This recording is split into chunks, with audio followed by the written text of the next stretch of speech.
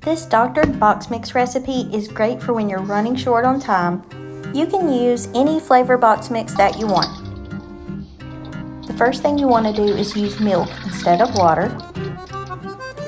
Add the same amount of oil that it calls for on the back of the box, and then we're going to add 1 extra egg. So if it calls for 3 eggs on the box, use 4. Next, I'm going to add some butter vanilla emulsion. I used a tablespoon. You can also use vanilla extract or almond extract, really whatever you want.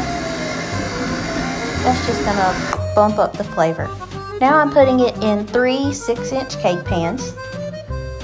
Bake according to the directions on the back of the box. And now I'm just going to cut up some strawberries, add a little sugar, and this cake was a vanilla cake with the strawberry topping, and it turned out really good. So give this doctored box mix a try. I hope you enjoy it.